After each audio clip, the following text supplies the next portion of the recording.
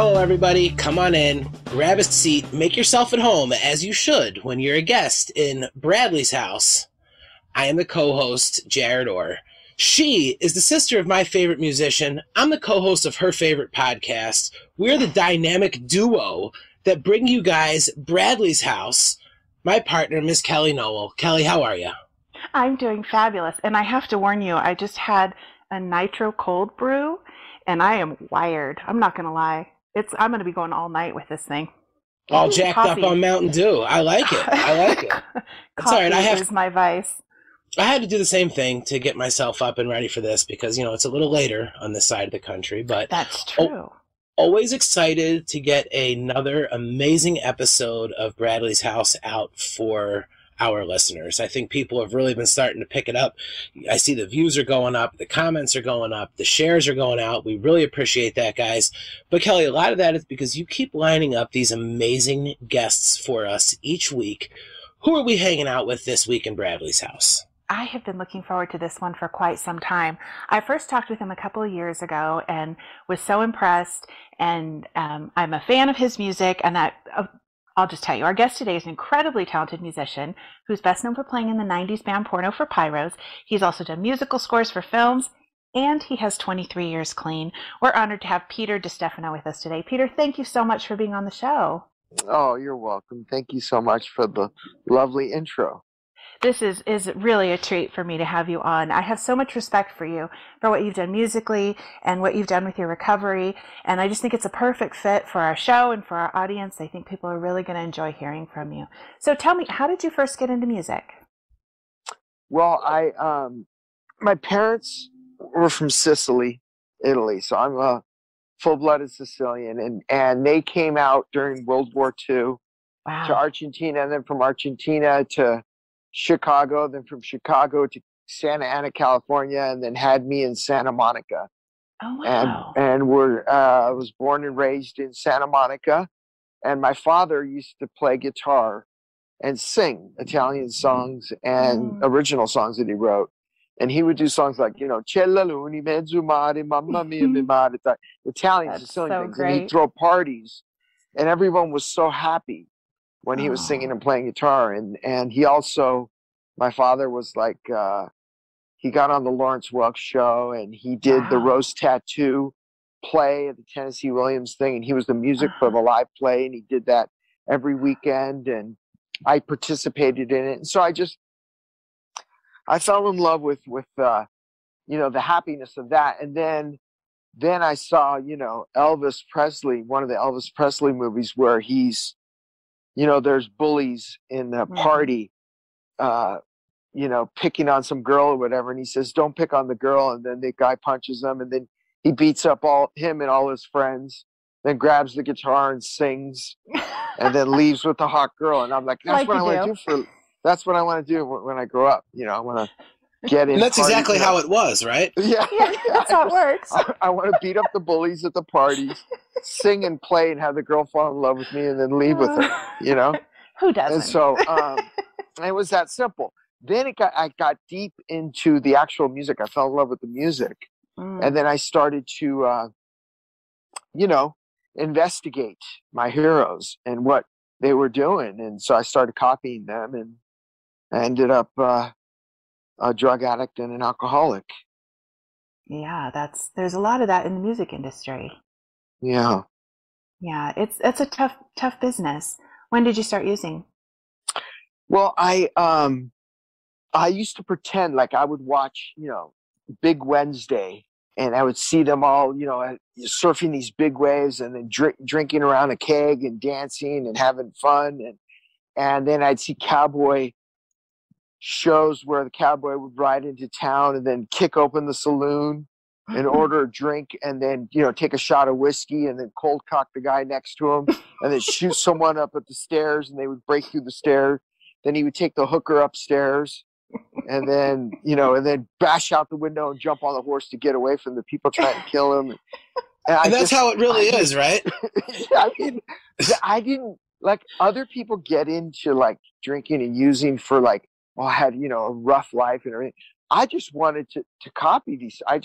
So what I did is I went to my dad's liquor cabinet, and I used to get ginger ale, and I would shake it so all the bubbles would go away, and I'd put ginger ale in shot glasses and drink it, and then punch my pillow and fight with my pillow, and then take another pillow upstairs and pretend it was a girl, you know. So I wanted to be an alcoholic, you know, and then and then I tried it. It was just so horrible, and it burned. It was like gasoline, you know, and so I was like, there's no way I can really do it. I'll just keep pretending, you know.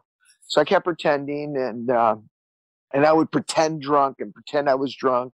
And then, you know, I saw bands like Aerosmith and, you know, on TV. And then I saw Peter Frampton play in a scene in, I think it was called Sergeant Pepper's. And he was drinking this big glass of this like drink, and he drank it, and he started hallucinating. And there was all these girls massaging him and stuff. And he went into this orgy, you know, like, and I was like, oh my God, I want to get out of my mind and have sex, you know, like that's what I want. It was just, so I was really just influenced, you know. And sounds so, like there's and a lot then of violence and sex in your well, aspirations. Well, it's just because there's bullies, you know, you're scared of fighting. You know, there's people at school that are taller, you know, they punch you in the face and you don't punch in the face yet. You know, just bullies. And, you know, it's hard growing up to be a man.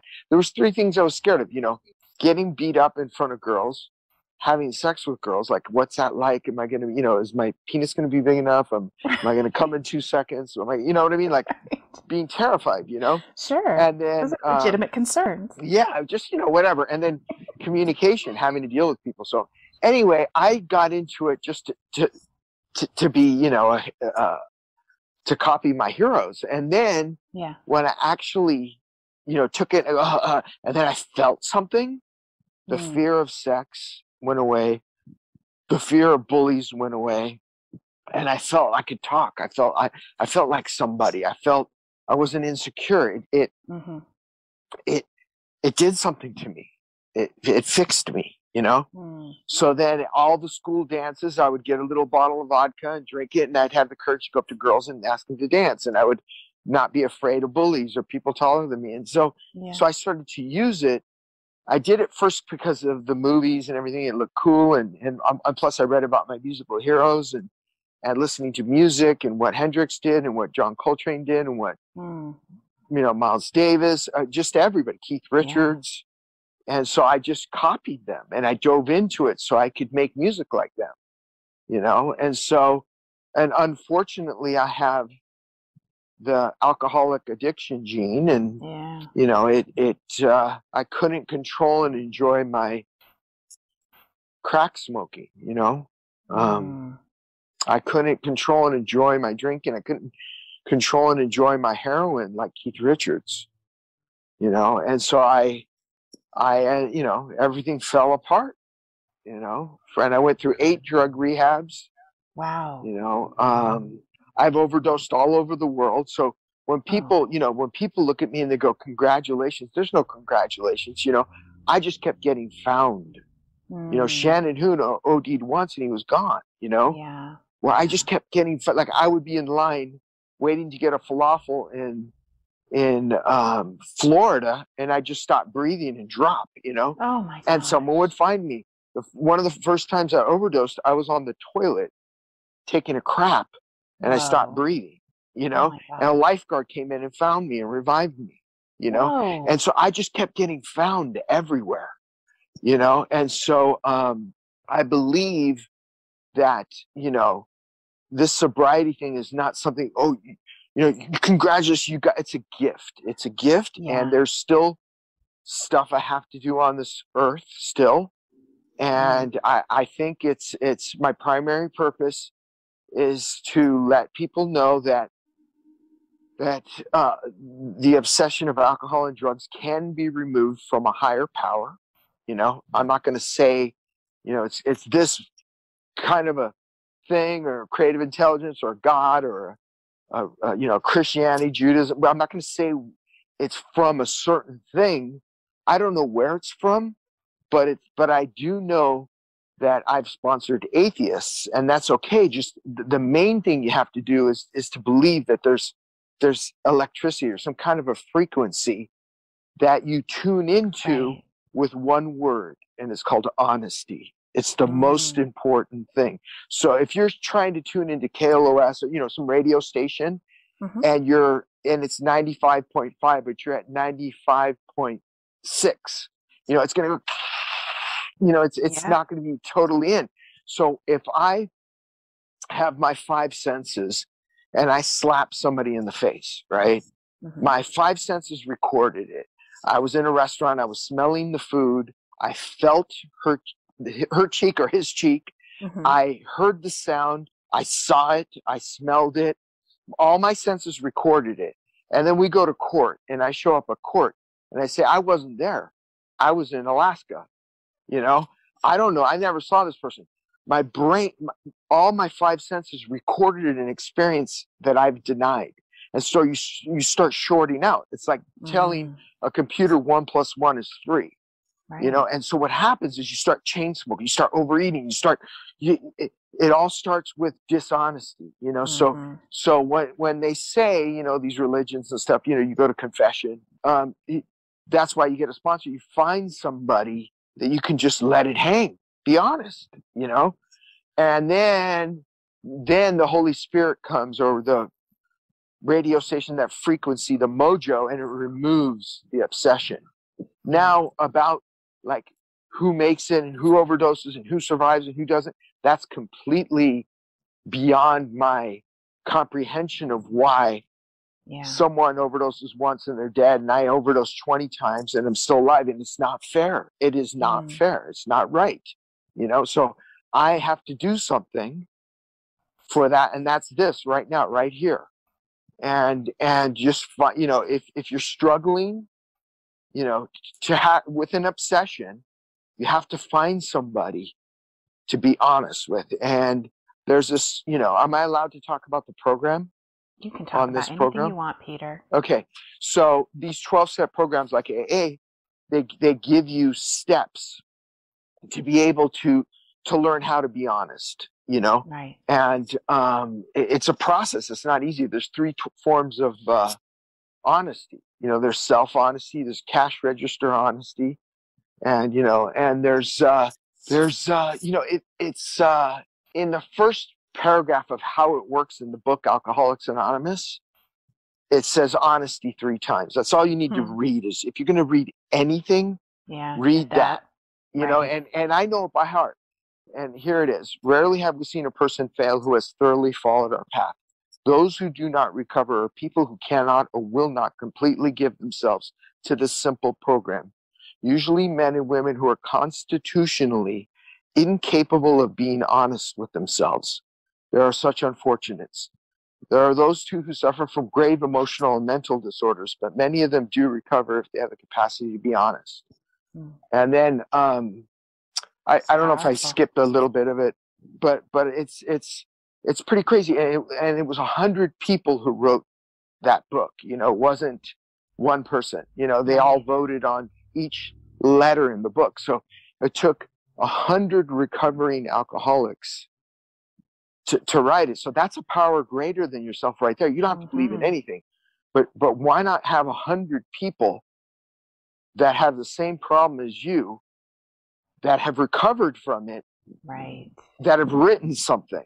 You know, why not use 100 people's brains instead of your own brain to try to figure this out, you know? And that's a power greater than yourself, you know? But honesty is the magic. The whole mojo, the whole thing about it is honesty. And so unless to do so will injure them or others, I'm going to be honest, completely honest on this podcast. But if it's going to hurt somebody else or myself, you know, I'll take the fifth. Right. You know? That's powerful stuff. When did you realize that you first needed help? Like, did you have an aha moment? Obviously, all those overdoses, you would think, but if the first 5 didn't do it. That's a great question, because I was homeless. My wife had a restraining order on me. I was not allowed to, you know, the band was like, you know, don't give them any money, don't do anything. And I was on the streets of Venice begging for quarters. And I was like smiling, I'm a rock star in Porno for Pyros. Like I didn't you know, and I was seeing worms all over my face. So my face was bleeding everywhere. I was picking holes. Like I got psychosis from not sleeping for 5 days, smoking crack, and, you know, just being, I was a homeless person begging for quarters. And then, you know, I went into my 8th rehab, and then this kid that was, he was 17 from Texas, and he was in the rehab too. And he was like, I love your song, Blood Rag. You know, he had an accent. And he goes, my parents hate you. And I was like, oh, okay. And then he was sitting with me having breakfast, and he left me a note, and he got up, and I opened the note, thank God. And he said, I'm going to kill myself in your bed. Oh my gosh. And so I got up and ran, and the nurses ran after me because, you know, you're in a rehab. You don't just get up and start running. I go, no. And I went in there, and he was ready to open his veins in my bed. Oh no. You know, Porno for Pyros. It was the song Blood Rag. Like he was getting called by the devil to do this thing. I didn't believe in God, but I believed in demons and the devil. And now I believe in God, and I don't believe in the devil or demons. You know, it's really weird. But anyway, but then I was like, no, the demons. So they grabbed him, and he was screaming like an animal, you know, and they put him in a straitjacket and took him away. And then I was like, I was freaking out. Like I said, God, please take me. Let me have an honorable death. I'm dying. Just give me an honorable death. Let me jump in front of a bus and save a baby or something. Just, I don't want to die like this on small cold beer and fluffy white powders and, you know, and black tar. I want to die. Let me have an honorable death, please. You know, I was hyperventilating and freaking out. No more fucking drugs. No more, stop. You know, and right then they said, okay. And I was laying on my stomach, and I jerked out of my body, and I could see my back. Wow. And there was this sound like a Harley Davidson low end, like rumble. And I was floating above my back. Then I fell back into my body. Then I jerked back out, and I was seeing my back. Then I was in space, like black space. And I saw a shutter opening and closing, like a camera shutter, like old cameras where the shutters would open and close. Yeah. And there was a light. And I saw like pollywogs around me, like orbs, like a light ball with a tail on it. And they were all around me. And one was Perry. And I was going, Perry, my singer, look, and he couldn't see the shutter opening. And I went into it.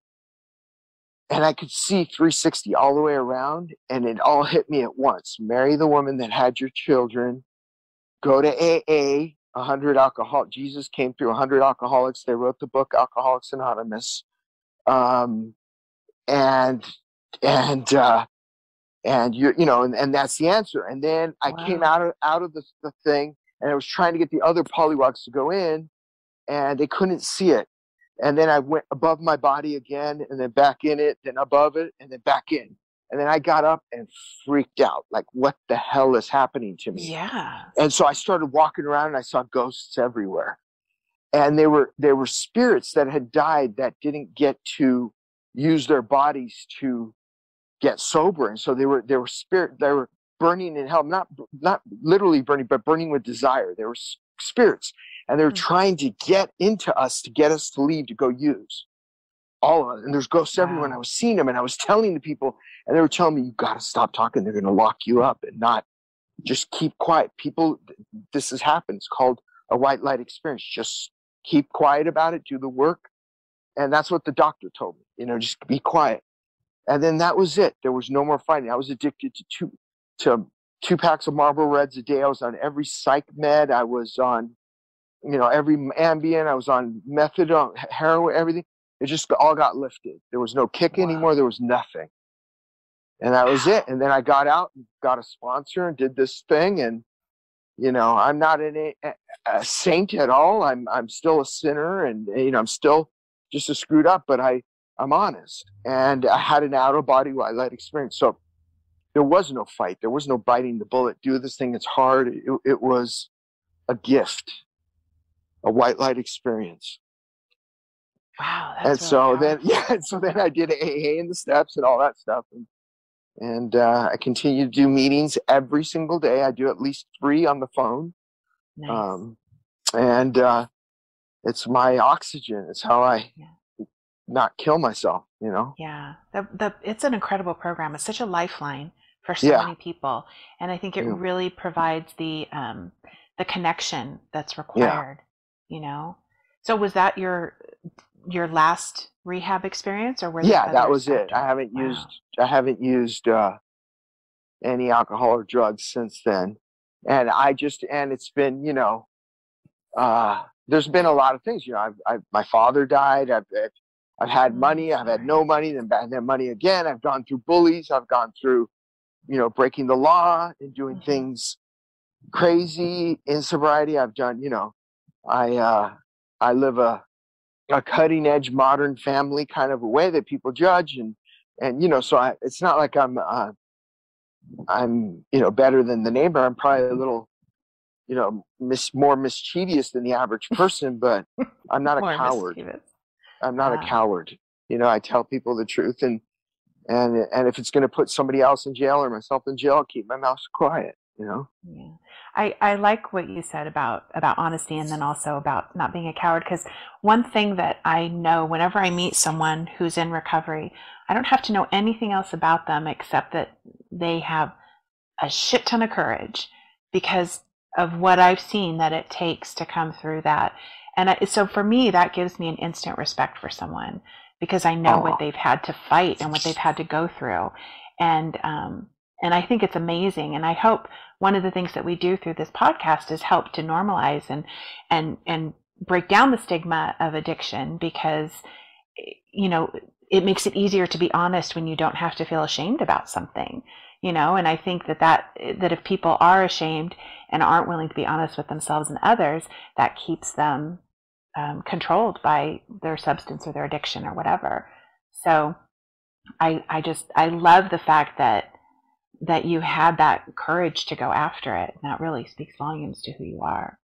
Oh, well, thank you. I just, I guess I was sick and tired of, I couldn't handle the lies anymore. I couldn't keep up with, I'm going to go to band practice, and then band practice. Oh, my wife's making me go do this, or you know what I mean? And well, she wasn't my wife at the time. At the time, I was thinking I was going to have a baby with every different nationality girl. Wow, that's quite a goal, like, Peter. Yeah, like, I was good. I'm going to have Chinese baby. I have, you know, African. I'm going to have a Middle Eastern baby. I'm going to have babies everywhere, you know, with every race. All right, very multicultural of you. Yeah, I like that. Now, I'm just jotting down some quick notes here, Peter. So I just need to circle back for a second. The fear about when you mentioned about the penis not being big enough. Now, was there something to fix that, or how did you get over that one again? I'm just asking for a friend. Are you asking? Just jotting down some. I'm just kidding. There was reputation. This guy named B-Rad. They called him B-Rad, Brad. Because all the girls in Santa Monica said he's got the biggest dick. He was gorgeous. He surfed the biggest waves. Oh, right? One of those guys. He'd stick that thing in his ear and go as a gas pump for Halloween. Yeah, he looked like Thor. He looks like Thor. You know what I mean? Right. Gorgeous, really tall, huge muscles. And they all said he's rad, and all the girls wanted him. And he surfed the biggest waves in Port Computer. We were all scared. I would drink, and I'd get the hottest girls at the party, and I'd go, "Dick contest, Brad. You and I right now. Come on." You know, and I'd be on coke, so it would be shrunk in and sucked in, you know, and I'd go, "Let's do it." You know, it's like a drunk driver who thinks he's a race car driver and plows into, you know what I mean? It's a good analogy. I was a drunk dick contest fighter, you know what I mean? And then I went, ping, and he went, boom, you know, and it was over. So, you know, same kind of thing with fighting. You think you take someone on, you get beat up, you know? Yeah. So. Well, fuck you, Brad, wherever you are out there. And Peter's famous, and he's really good at the guitar, and who cares how big your dick is? Oh, it's bullshit. I feel like you definitely got the last laugh, Peter.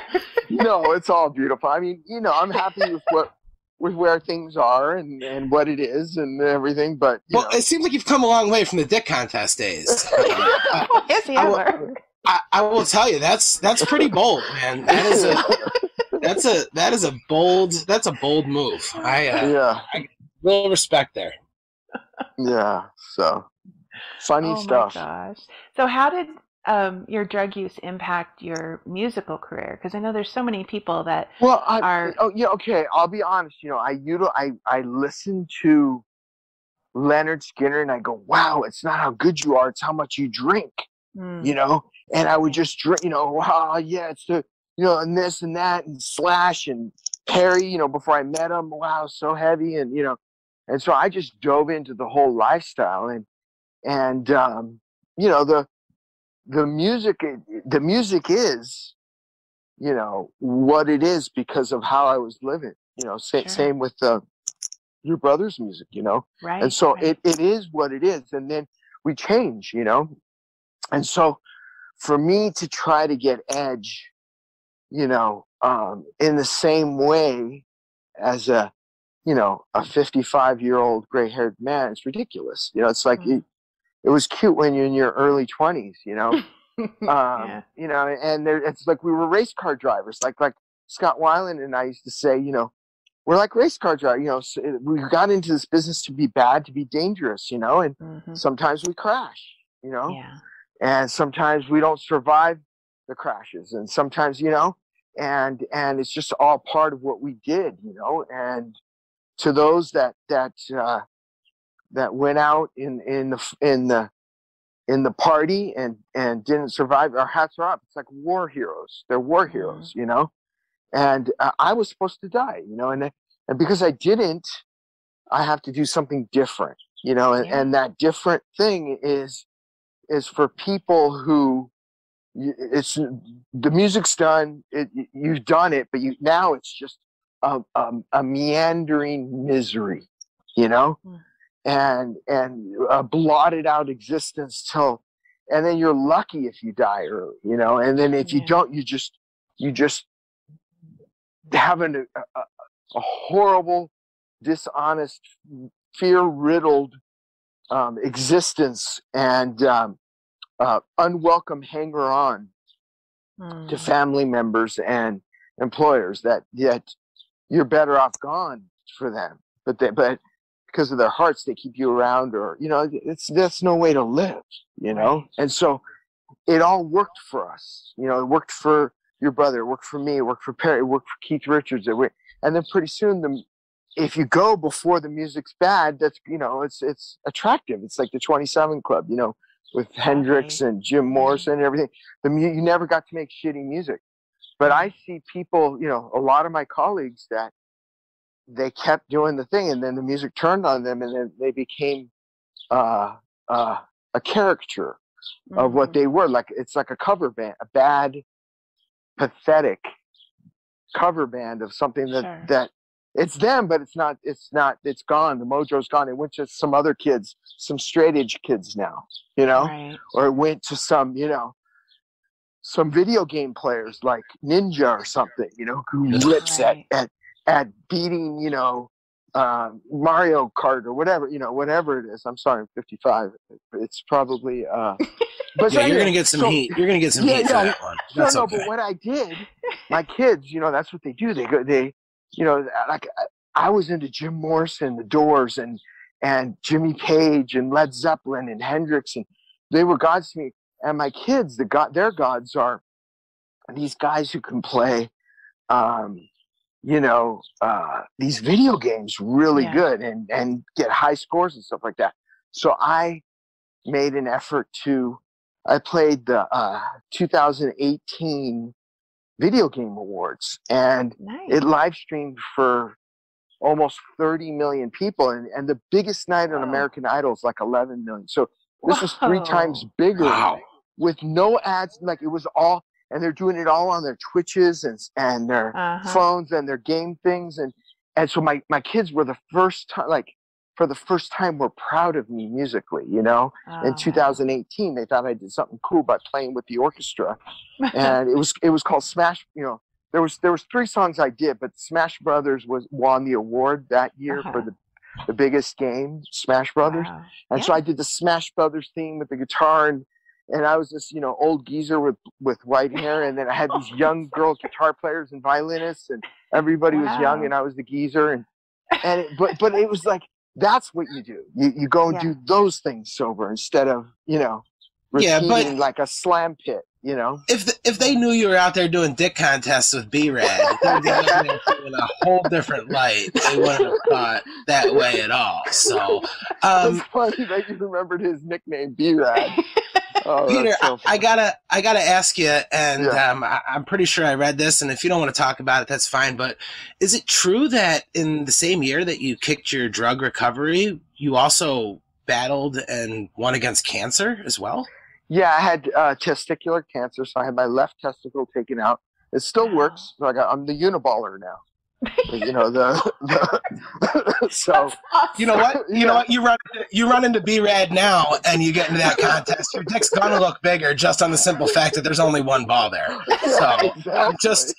I'm just throwing that out there. Yeah. Clever strategy. No, and then they asked me during the operation, "Do you want us to put a fake one in?" And I go, "No. I mean, it'll be like a motorcycle instead of a car. It'll be streamlined, And so, so anyway, I mean, I just laugh about life because I should have been dead. You know what I mean? I don't care. I don't dye my hair or my beard or do Botox. I just don't. I don't bleach my teeth. I don't want to be 35. I'm 55, and I've been through the fucking ringer. So I want people to see it. I don't want people to look. Oh, I haven't had any hard time. I had a fucking hard time, man. 8 drug rehabs, 20 overdoses all over the world. That's horrible. Crazy. Yeah. It's and a so shame I just how many people we lose. Yeah. So really, there's nothing about me that I can say, yeah, I'm just lucky God had a thing. I should have died. It's not fair that I kept getting found. For those for you to lose your brother like that is horrible, And so I don't think drugs are cool anymore. I don't think, I'm not for them or against them. Do your thing. I can't do it. Yeah. I don't have the talent to be able to do drugs and alcohol. And so I don't judge people. I'm just out. I'm out. I tapped out, Yeah. And thanks to an out-of-body white light experience and the program of Alcoholics Anonymous and a sponsor and meetings. Yeah. And being honest in it all, Yeah. Well, losing musicians especially at the height of their career, whether it's Brad or Kurt Cobain or, anybody, it's so hard because not only do we lose someone super talented, but we're losing a brother or a son or a father or, like all these other things. And I think sometimes it's easy to lose track of that, lose sight of that fact that there's so many other sides to somebody, and I think we sort of tend to overlook that sometimes. And really, when it comes right down to it, they are somebody's brother or wife or sister or husband or whatever. And it's those losses, I think, that everybody can relate to, because it could be somebody next door. It could be somebody that you work with. It could be anybody. And I think that's what we're starting to see now is that addiction, it's no respecter of persons. And it seems like just about everybody has been impacted these days by addiction, whether personally or through someone that they know and love. And it's such a devastating, it's such a heavy thing, and I love laughing with you guys and everything, but it's a really heavy thing, and I don't, I read the words of Jesus. I'm not good enough to call myself a Christian, but I like, that we celebrate Christmas and do Easter, and I like his stories and the words and stuff like that, and it helps me when resentment is the number one offender. It says it in the book of Alcoholics Anonymous. Yeah. Resentment destroys more alcoholics than anything. And so, when Jesus says, love your enemies, pray for them, it really helps for me to say prayers to something I don't know is even there, but I just do it. And I wish my enemies everything I would ever want for myself, even though it's not sincere. It's totally fake. But this radio station, this Holy Spirit, respects you for trying to pretend, for faking it. So I fake wishing my enemies or bullies or whoever, or people that I resent or jealous of or have hurt me or stole from me or whatever, until eventually it's just lifted. And then you no longer, resentment is like drinking poison and wishing the other person to die, you know? Exactly. And then pretty soon the pain's so great, you got to drink to get out of it, or take a pill or do some drugs. And so I can't afford to have resentment. And so I try to really just forgive, because I want to be forgiven. And also I know that you know, when people go, you beat cancer, I didn't beat cancer. It isn't something you beat. I got to show up. I do chemotherapy. Okay, you're pumping me with mustard gas. Okay, all my hair fell out. Okay, so I got to wear hats when I play gigs now. And when you know, I just went through it. And same with, okay, another rehab. Okay, do this, do that. You know, wear an apron with your butt sticking out and go to the nursing station begging for meds because you're kicking. You know, I just went through all this stuff, and I really feel like there's no like beating drug addiction or beating cancer. It's a gift. It's a gift from a higher power that we're going to keep you on the planet a little longer because you have work to do. Right. And if you don't do that work, or your work is done and we need to have you leave early so there's no images of you, you know, aging or you know, like you see, you know, certain actresses where they were just amazingly, you know, vibrant and everything. And then as they grow old, like that's all the pictures you can find of them as old. And there's only a few of them when they were young. So maybe, you know, I'm not saying this is it, but maybe it's a blessing for the legacy of the art to have left early, you know? And so I just don't understand why so many of my friends left early and I didn't. Where Scott Weiland used to tease about, like he would tell Oasis, you know, they would jump up on the bed. We were all together. You know, I was playing with Scott Weiland's band for a second called the Action Girls. And we were playing with Oasis somewhere. And Scott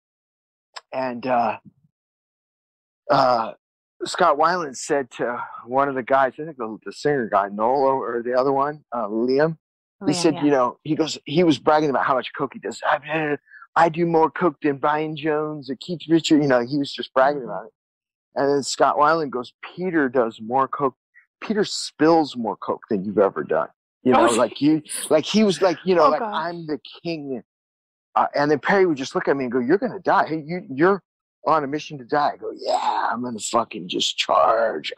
You know, and I would spend all my money on crack, and, you know, it was nuts. Helicopters, hookers, alcohol, you know, I was trying to die, you know, and God had a different plan for me, or the Holy Spirit or whatever. And so I was supposed to do this nerdy video game, you know, awards thing with an orchestra, you know. That's not really, well, I'm just being silly, but that was an ego thing for me to give to my kids, you know. But really what it is this right here, right now. This is the most important thing. When you ask me to do this, it's like being presented an Academy Award. There's no stage big enough. There's no album sales big enough. There's no children beautiful enough that this world can give me than to do this podcast. This is the most important thing I've ever done, you know? And every AA meeting is the most important thing I've ever done, because that's the reason I'm alive, is to let people know the obsession can be lifted. And why fight? Why try to do it yourself? Surrender to a God. Give yourself to God. Everything that is you, give to, and then he'll do it. She'll do it. It'll do it. Whatever the energy is, you know, and you can pick it. It doesn't have to be something that the Christians made, or that, you know, Judaism, Islam, Hinduism, Buddhism.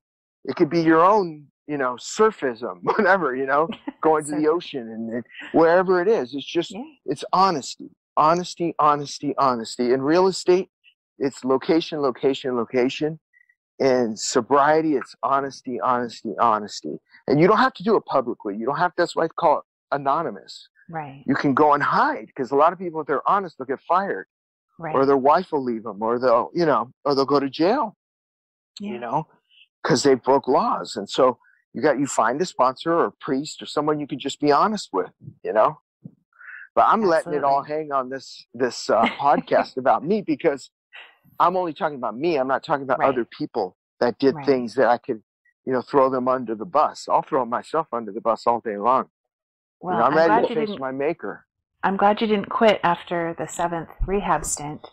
I hear from so many people that, oh, you know, I've tried, I've been in rehab 5 times and it doesn't work. And it's like, no, try again. Just keep trying. Like, there's no magic number. Some people it works the first time. Some people it works the 20th time. It doesn't matter what that number is. It's just keep trying, keep pursuing that, keep going back, because addiction is a thief and it'll rob you of everything you have, and you've got to take back that power in your life. And you're really so right. And to do that. Yeah, and what's so important, tell me if I'm talking too much. I'm sorry. I'm just inspired. That's kind of the point of the podcast. Okay, good. Because I can just shut up and just answer one-word questions, you know. But okay, so this is really, really important. So when you know, when you are when the obsession comes, okay, it's stronger than you. There's you, then there's the disease, and then there's one who has all power. Okay, so there's 3 forces. Okay, and so when people don't understand, doctors can't even understand. I mean, when you get arrested and you go to jail, they don't send you to, like, they send you to AA. They give you a court card to get 20 signatures, because there's nothing that works better than this. Right. And what is this program? We hold hands and pray, you know, and we just, you know, we talk about God constantly. But what people don't realize is that this disease is cunning, baffling, and powerful.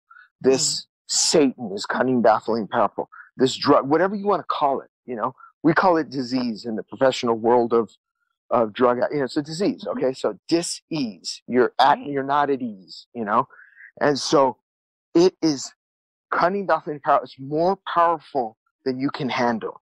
So you don't have a choice. So when I was saying, you know, I saw all these ghosts. You're possessed by something, you know, that is stronger than you. But there's one who has all power, the one who created everything.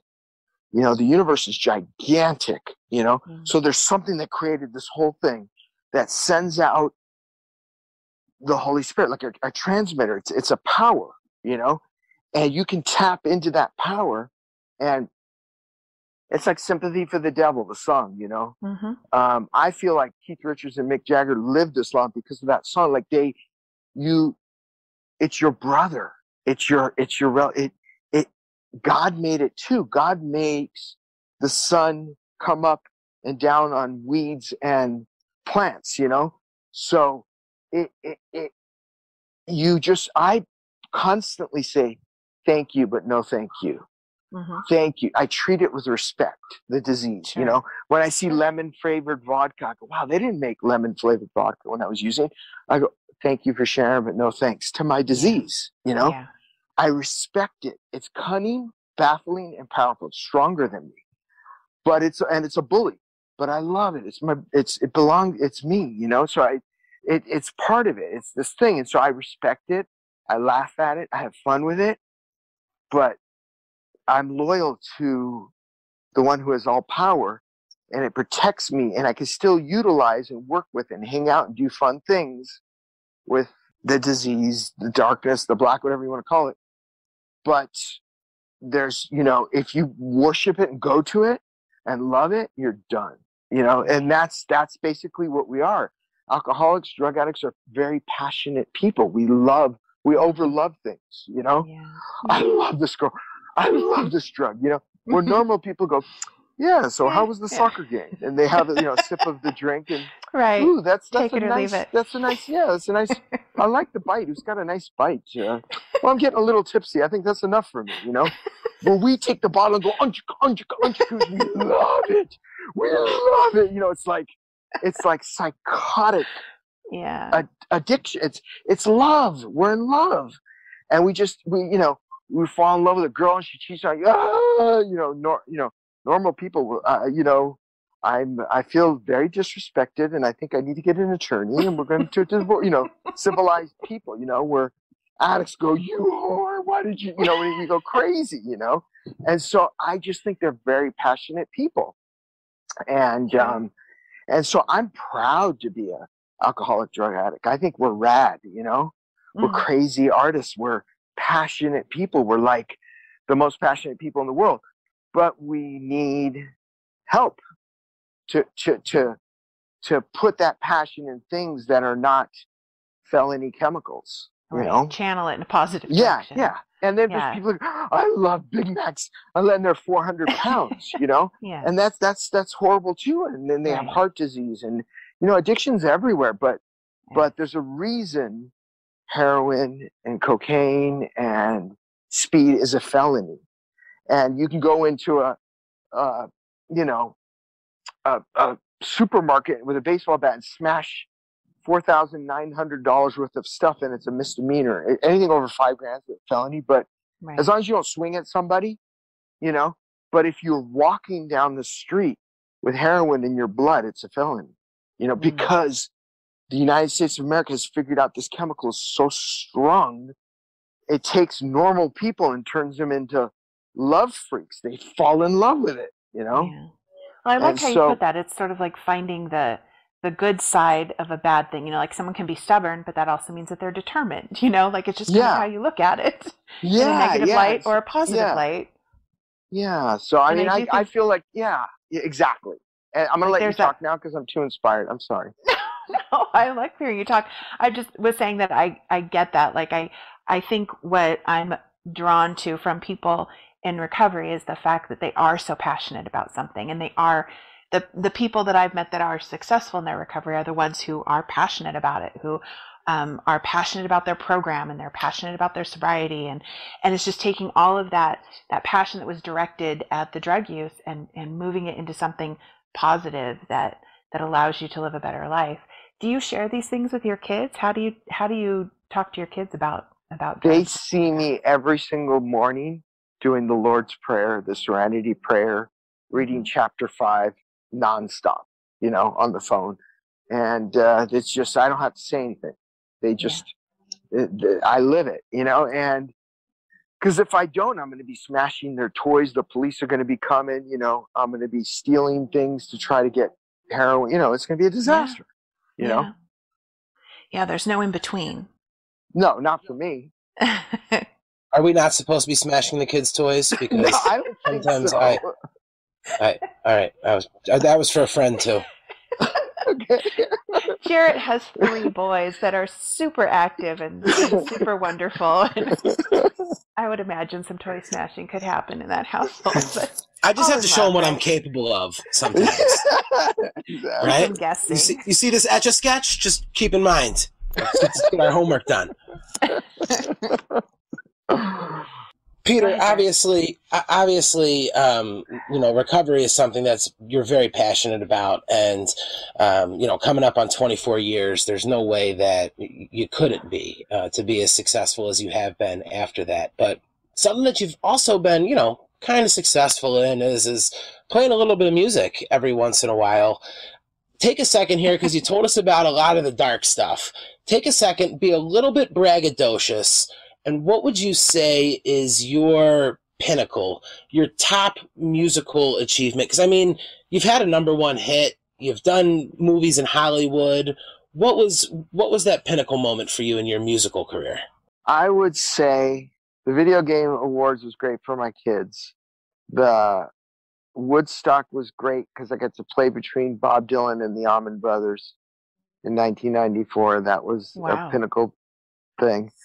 It was fun touring for 5 years straight with Rage Against the Machine opening up for us, and they would always end with "Bullet in the Head," and then I'd have to come on after that, with the crowd just jumping up like crazy, and I'd have to do some kind of music thing. But I think, and then all the movies got, it's really weird because I start over every day. It's like Groundhog Day. I pretend that my past, I don't go, in 1990, I don't do that. I just, like tomorrow I'm going to go and play. This guy came up with this idea for Earth Day, and he came up with the whole video, all the music in it. It's, spliced up the way he wants to do it. I'm not going to judge it at all. He wants me to come and play guitar over it. He prepaid me, and then he's going to pay me after. And it's a rum company, an alcohol company, you know. So I pimp myself to alcohol companies. I don't judge anybody or anything. And so I feel like every day is a pinnacle. But in terms of like for ego, financially, and there's different pinnacles. Like, this was my best financial gig. This was my biggest crowd. This was my biggest live stream. This was my biggest movie. This was my, and then this was my worst gig. I take pride. The best gig ever was when I first got sober, and I played a place called 14 Below, and only 3 people showed up. And I booked it as Peter DiStefano. People knew right then who Porno for Pyros was. It was a big band. We were headlining festivals and everything. Yeah. And then I said, you can't use Porno for Pyros, just Peter DiStefano. And 3 people showed up, and they were like, can you stop playing now? And I was playing horrible acoustic music, singing out of key, and really nervous and sober. And I think that was my best gig because I was in so much raw pain and incomprehensible demoralization of only drawing 3 people after playing, every Lollapalooza, Woodstock, being in the biggest band right after, and to have to start over and then start playing restaurants. And then finally I started to say Peter DiStefano of Porno for Pyros, and then more people would come, but I feel like when I got completely smacked down sober, and then I remember playing a Christmas party, and I was strumming by a tree, and the people who filmed our Pets, the #1 hit video, the people who directed and filmed it, were at the party, and they were looking at me like, oh my God, look what happened to him. He's just a little, the guitar boy by the tree. Nobody's paying attention to him, and he's just sitting there smiling and playing. I didn't even realize that they were looking at me like that. I was just so grateful to not be loaded and not have the obsession. And then I was able to make $100 because all my money was gone, So that to me is the best gigs, the ones that are the most lowly, because you know who I'm playing for then? God. And then the big gigs, and trust me, Perry wants to do Porno for Pyros again. I'll be up in the big crowd again. That's just ego and humans, But when I play for God and I'm alone, or I'm finger picking some classical thing that I can't do in front of people because my hands shake, but alone, God gives me the power to do these beautiful things. And that's my best gig, because as long as I know that, God's going to keep me on the planet. But as soon as I put vanity, fame, money first, I'm dead. I should overdose, or I should be shot, or I should die of cancer. It's over, I don't know. Sorry if that's really heavy, but that is heavy, but it was a great answer. I think that the worst gigs are the best gigs, because everyone just goes, oh, poor Peter. You know what I mean? The poor Peter gigs are the best gigs, because God's like, don't worry, I'll reward you. Well, yeah, and you said that Perry wants to get Porno for Pyros growing again, and I've read a little bit about I don't know if I should have said that, but we're gonna do it. It's on this podcast. Yeah.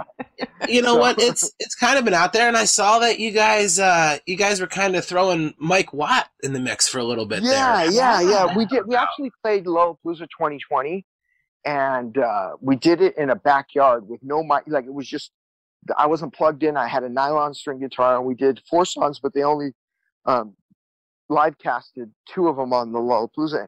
And his management called me, I think it was yesterday, and we talked, and they said, of all the shows, more than Paul McCartney, more than Metallica, the bands that played Lollapalooza 2020, Porno for Pyros had the most views, and we made the cover of Rolling Stone. So people were really interested, and they keep listening to it because we weren't plugged in. There was no lights. There was no, it was just the mics that were in the backyard, and it was windy and stuff. And I had no effects, and we just ripped, And so, they would, they said, would you be open to working again and doing some shows in August, and we're going to, write and record a couple songs and release them. I said, yeah, just let me know when, So That's awesome. 25 years later, we're going to do that. You know, Love that. Can we expect to see more of Mike Watt with you guys? Yeah, Mike Watt's going to be. I mean, you know, I'm open. My dream would be to have like Dave and me and everybody who was all of the whole, you know, the Chili Pet, all of us. Let's all make one big band. But you know, when it comes to Porno for Pyros, Perry's the band leader. When it comes to, I have a band called Lance Herbstrong, where it's two DJs and me on guitar. One of the DJs is the band leader, and then one is the producer, and then I just play guitar and make out with chicks. You know, there's everybody has their job, you know, and so same thing. Which, as we know, is always your goal in music. Yeah, I just want to play guitar and make out with chicks, and I co-write too, and and I write the music, but whatever. There's that, but yeah, I co-write with Perry and the guys, but you know, so it just makes it simple, you know. So whatever Perry wants to do, I'm down. You know, I'm just, when I show up, I'm going to definitely, you know, be honest. It'll be like, I'll be like I am in my AA with the guitar. You know, I'll just be honest. And that's what people respond to. I think they'll feel it. It'll be the truth, you know. Absolutely. So let me ask you this question, and it's kind of a cliche question, but when you get a musician of your caliber on and the influences that you have, on the guitar, give me your Mount Rushmore of guitar players. This girl named Anna Vidovac. She's from Croatia, and another girl named oh my God, what's her name? Her face is beautiful. Forget about the girls you want to make out with. No. I love classical guitar players. They're geniuses. Yeah. Their right hand finger picking is insane. So Anna Vidovac, just Anna Vidovac, and then in terms of jazz guitar players, it would be like Alan Holdsworth and then of course Eddie Van Halen for technique. What he did like with speed was insane. And then Jimmy Page for all around most versatile guitarist and composer.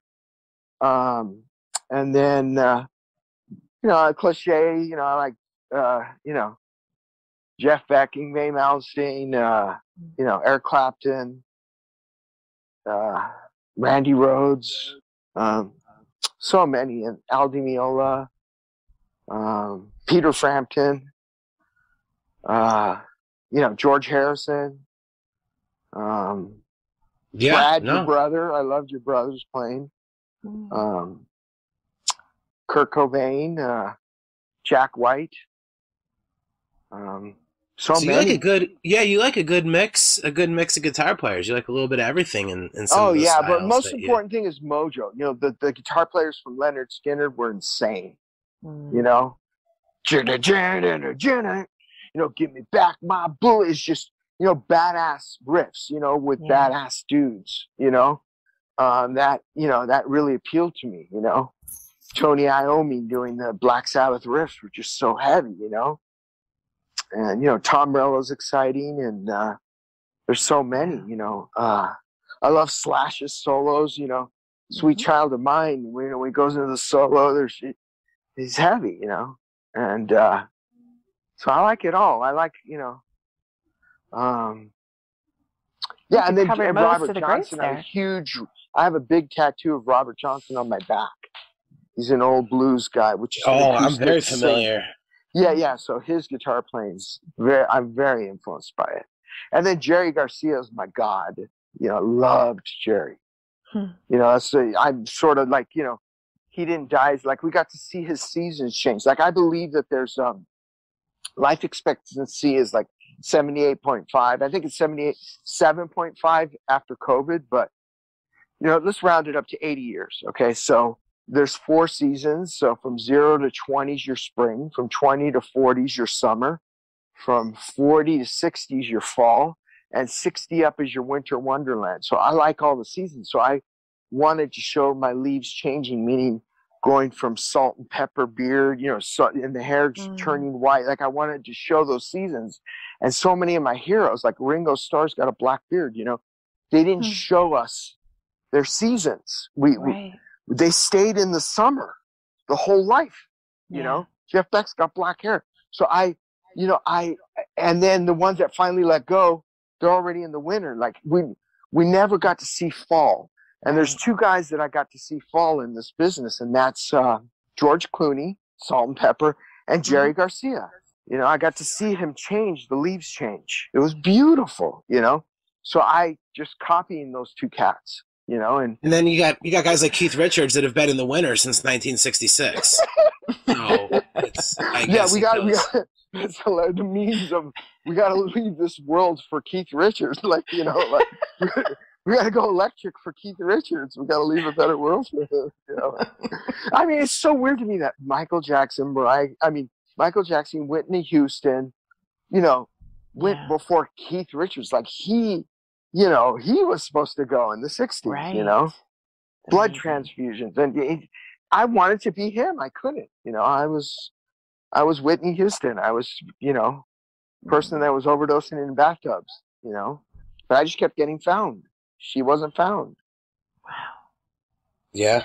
Well, you were found for a reason, and I think you touched on that a little bit. And now you're here, getting to work on some new projects and getting to play the video game awards, and your kids getting a chance to see you and get a little burn with them. So you know, that's all cool stuff, and you know, you're here to go through your season. So we're happy that you made it, and we get to see what this late fall, early winter Peter's going to bring. Yeah, well, and please, if there's anything I could do for you know, the Bradley House, you know, just let me know. It's so funny. I have to share this because, you know, my ego gets a hold of you, and I'm like, hey, you know, I was sponsoring Chester from Lincoln Park, and then, you know, he killed himself, and then I was hanging out with Chris Cornell, and he killed himself. So you know, the black and white, like AA or you're out, you know, the sometimes people are maybe not stage 4 alcoholics. They're stage 3 alcoholic, but they have a problem with something else. And if they just get rid of that something else, that they can maybe control and enjoy their drinking or so, you know, so it's better to try to control and enjoy something than to commit suicide, hands down. Yes, so absolutely. What I did was after Chris and Chester killed themselves, I went, that's it. I'm going to become a certified recovery coach, because Bob Timmons was one before they made it like a certification thing, and he was my Eskimo. He's the one who took me into my last rehab, and I looked at him in his eyes and his face, and God bless him, he's not here, but that was it. That was the last time I used, and so he was like my Eskimo. So anyway, I go, I'm going to try to figure out this thing. So I went to an Addictions Academy, and I got certified, you know, and I learned about all different ways, you know, and then I came up, you know, and Dr. Kellie made 6 models of treatment, and I added 2 of them, and I made 8 models. And then she asked me if she could use that in her program. I said, please do, you know. And then I was a certified recovery coach, and in my packet, you know, you can get paid this much money and you can do this. So then I went to Hawaii and started helping someone, and I was getting paid, right? And I was staying in the nicest hotels, flying first class. I was thinking about buying a condo and everything. And I got, excuse my language, fucking spanked, okay? Because you cannot serve both God and money. Right. You'll be loyal to one or the other, you know, and despise the other. And so you know, there's some stuff I've been through in sobriety, you know. I was locked up in a mental ward at 10 years sober. So it hasn't been an easy ride, you know, but I'm sober still, you know. And so I got fired. The guy was sneaking behind me and doing, you know what I mean? The family found out, and Peter's a fraud. I felt like a fake guru, you know, like I was just so hurt. But what I was hurt about was no Hawaii, no, and you know, and the hustle was I'm playing restaurants and getting paid for that because it was supposed to be secret, but it wasn't. You know, I was out there to help somebody, you know, but I was getting paid for it, and it was. And I told him, I go, you can't pay me for this. Let's pay me for the music, but we'll do, you know. But really, and then to make a long story short, everything I do is for free. You know, it has to be for free and for fun to help people because, or else I'm going to die. I'm going to relapse. I'm going to die. I'm going to, or I'm just going to be in a mental ward, sober, So I've done a lot of things, I've thought about Ponzi schemes and just like I'm an evil person, and then I end up doing the right thing because pain straightens me out. It's so painful to be bad that I'm forced to fly straight, So I'm a certified recovery coach, and I made 8 models of treatment, and I talk to people every day. And there was a blackout. There's someone that I work with and been working with for a couple of years. Every single day she calls me. We do the Serenity Prayer. I read a portion of chapter 5, how it works in the big book. We both share, and then we end with the Lord's Prayer. And we do it every single day. And she controls and enjoys her drinking like a lady, She was a blackout drunk, but she was molested constantly by her brother growing up. And she was just drinking to get over that. So then we prayed for him for 14 days straight. And the obsession was lifted, and now she can control and drink because she wouldn't do AA. She wouldn't see my way of life. And so I have these models of treatment that I do for people that won't do what I do, which is AA and abstinence and the 12 steps, but are on the verge of committing suicide. So at least I can help to keep them alive, and they can meander, than to just kill themselves, And so it's controversial, I don't recommend it. I can't do it. I can only do one model, and that's abstinence and an AA program, period, But I'm certified to help people in all these other ways, and I made two of them. And so, I don't search for people. People reach out to me who can't do AA, and I say, try this. But if it doesn't work, there's my way, AA, Yeah. And it's better than taking a bullet to your head, because a shotgun to your head or a bullet or hanging yourself or cutting, it's just, some people it's hopelessness. And I think having a program or something gives you hope, gives you a sense that you will eventually get free from whatever it is that you're struggling with. And that's what I think is so powerful about a program, is just giving someone hope that there is a tomorrow. Because if you feel like there's no tomorrow, then what's the point of living? Amen. And just so you know, if there's anybody who won't see, the AA way or whatever, I'm willing to, for free. I don't need money or anything. I'll see if I can keep them from killing themselves, I'm all for whatever gets them. So absolutely. That's there's what no I one feel, way. Yeah, so I feel like, and the thing about it is everyone feels like they don't want to be saints. They were having so much fun being naughty and bad. I'm still naughty and bad. I'm still just as bad. I'm just, I'm a married womanizer. I'm just honest about it. I'm very, everyone knows what I am, and You're I'm honest. a sinner, and I'm not a coward, and people can leave me, do whatever. I want to go where I belong. I don't want to be, somewhere I don't belong on a lie. I want to, my kids know what I do. You said honesty is a big thing, and it looks like you're living it still. So I mean, for a stage 4 alcoholic like me, it is. Yeah, you don't have to be honest with everybody, but I'm being honest in this interview with you guys because it's about the Bradley house. It's about absolutely this horrible disease that kills people, and if it doesn't kill them, they kill themselves literally with hanging and guns and jumping off buildings. I think it's amazing that you're willing to help and you want to help, and you realize that you've been through the landmine. You can help people walk through it and avoid some of those. But let's be honest. Let's be honest. I tried to make a living and buy a condo in Hawaii and surf. That's with that, you're human. You know what I mean? Human. I was a monster. I was like one of those guys that runs the football field of prayers and Jesus will help you. And I got 500 million. Like I was worse than that guy, whoever he is. And I don't know. I don't know if that makes you a monster. But at least I'm being honest that I was, and then God spanked me. I got right-sized.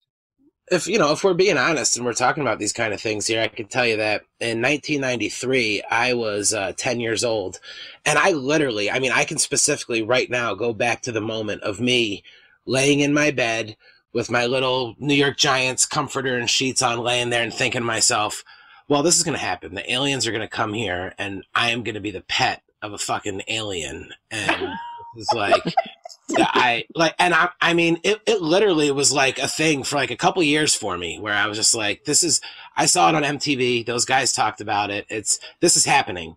And the aliens are going to come take over, and I'm going to end up living in a dog cage like we do to our dog. And so if nothing else, the song made me treat our dog a whole lot better in hopes that when the aliens came, I would get that same type of treatment. So if that's the impact that you had on me, and I would have never guessed that all these years later I'd be sitting here talking to you and having this conversation. But like, I specifically was like, fuck, the aliens are coming, and it's going down. So that's hilarious. Just thought you should know that since we're putting it all out there. Yeah, you've had an impact, Peter. Oh wow! Well, that song is that's a deep one. You know, that definitely is a deep one because the song I just shared about it for the first time I think like 6 months ago. But that song, Pets, that #1 song, it was written about a girl I was in love with in the 7th grade, and we were both in the 7th grade, and she was in my cooking class. You know. And that was junior high school when you started changing classes and we had cooking class. She was at my cooking table and I was just that puppy love thing. And then one day she didn't show up and in Santa Monica, it was a horrible thing. And her name was Brianna with a V, like Victor, Brianna Dean. And her and her brother were massacred in their house. They came home from school and these people raped them and cut them up and everything. And their parents came home. Northside Santa Monica, and it was like a Charles Manson thing. It was a huge tragedy. So I wrote a song called Brianna Dean, and then I was playing it instrumentally, and Perry heard it, many years later. And then when I met Perry, and he was, "Ooh, pick it up," and he picked it up, and then he wrote the lyrics, over it. But the deep, dark, the song is about Brianna. The music is about someone I was in love with who was raped and cut up. And cut into pieces, and their parents found them. So it's really dark, but so the song I believe was a #1 hit because of her. Her ghost made it go to one. I certainly will never know why some people survive their addiction and some don't, but I do think that the ones who do have, just like all of us who are alive and breathing today, we have a responsibility to live life to the fullest, be the best that we can, and help others. Yes. And that's what I see you doing. So I am very proud of you for that. Well, you're helping me, Maybe this podcast, if I didn't do it, tomorrow morning I could have drank. Like we, you know what I mean? We just don't, it's one day at a time in the program. Absolutely. It says, I only have today, Right. And this is the heaviest thing, and then I'll stop talking. But we have a daily reprieve contingent on spiritual maintenance. That's in the book. That's not my invention. I wish I could say invented it. But a daily reprieve, means a postponement of punishment. So we have a daily postponement of punishment, contingent on how our relationship is with the Creator, with the higher power. Right. He's a higher power, whatever you want to call it, God. So it's a daily postponement of punishment. And today, this podcast gave me a daily postponement of punishment. I'm going to go and have a wonderful dinner with my kids and my wife, and everything's going to be beautiful because of this podcast. So I just have to do it every day, and as long as God keeps me on this planet. So if there's anything I can do for the the Family Foundation, the Bradley House, anything that if you go on my website, peterstefano.com, you can look at one of the tabs that says recovery, and you can see like my certifications and stuff. And if I can help in any way, I'm free, Thank you. And if you want to kill me, just give me money. Just give me money for it.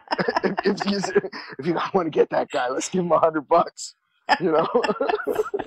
Well, we certainly appreciate you coming on the podcast, and I really hope that we do have an opportunity in the future to do something together, because you have a great story and great experiences and a great perspective that I think can really help a lot of people. So thank you for your honesty today. I really appreciate it. Thank you so much. Yeah, this was a lot of fun. Thank you so much for coming on and sharing some stories. And hopefully we'll get an opportunity to talk with you soon. Thank you, Jarett.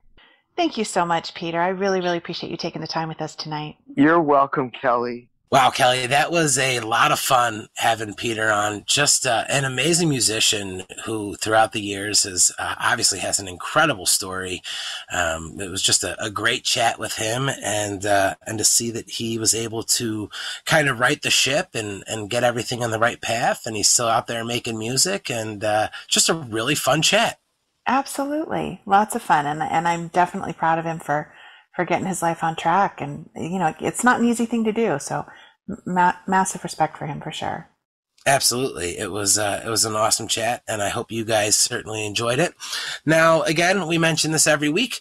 We're here for a reason, and that's not just to entertain you guys with awesome stories from great musicians and all of the incredible things that are going on out there, but the Knowell Family Foundation is raising funds to build Bradley's house, to help others, people who are in a situation like Peter was, as he told us in the beginning of his career. And there's many ways that you guys can help out the Knowell Family Foundation. You can visit the knowellfamilyfoundation.org and pick up any of that amazing merch. All of the proceeds go directly towards having Bradley's house built. You can visit law-records.com and pick up a copy of the compilation album, The House That Bradley Built. And if maybe you can share $1 or $2, Kelly, how can somebody donate? They can donate on our website, which is theknowellfamilyfoundation.org. They also can donate directly through PayPal at info@theknowellfamilyfoundation.org. On Cash App, we're Knowell Family, and on Venmo, we're Knowell Foundation. Guys, every little dollar helps. If everybody listening right now sent in $1 or $2, we would be that much closer to having Bradley's house up and built, and you can have your little piece of the sublime story by helping get this amazing facility up to start helping people. Now, each week, Kelly, we like to leave our listeners with some music, right? We like to talk about music here on this podcast, and I think that we found a very fitting song, obviously having Peter on the podcast today. He is working with a project right now called Lance Herbstrong, and they're doing some amazing songs. Lance Herbstrong, in case you guys aren't familiar with them, you can go ahead and check them out. It's first name Lance, last name Herbstrong. If you guys aren't familiar with Lance Herbstrong, they can best be described as a motherfucking fun bomb that just goes off inside of you. And this is Legalize It by Lance Herbstrong. Hope you guys enjoy it. Thank you so much for spending some more time with us here in Bradley's house. Unfortunately, it is about that time. You don't have to go home, but it's time to leave Bradley's house. I'm Jarett Orr. She's Kelly Knowell, and we'll talk to you guys next week.